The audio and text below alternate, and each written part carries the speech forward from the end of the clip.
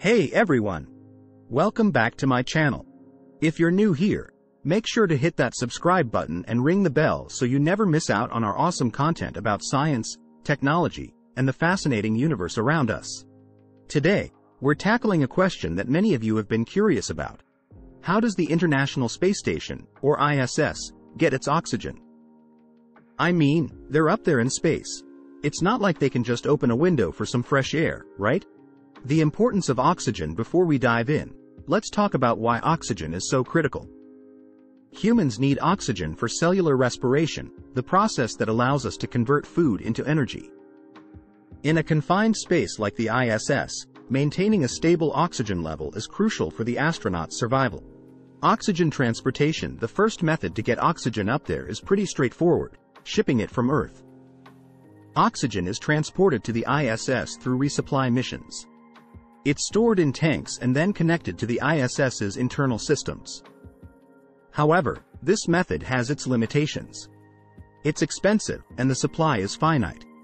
Electrolysis. This brings us to the more sustainable method, electrolysis. The ISS has something called the Environmental Control and Life Support System, or ECLSS. One of its functions is to generate oxygen. It does this using the Oxygen Generation System, or OGS. This system uses electrolysis to split water molecules into hydrogen and oxygen gases. The oxygen is then released into the cabin for the crew to breathe, while the hydrogen is vented into space or combined with carbon dioxide to produce water and methane. Sabatier System. Now, you might be asking, where does the ISS get all this water for electrolysis? Good question. The ISS utilizes another process known as the Sabatier reaction. This method combines hydrogen, remember, the byproduct of electrolysis, and carbon dioxide, which is exhaled by the astronauts.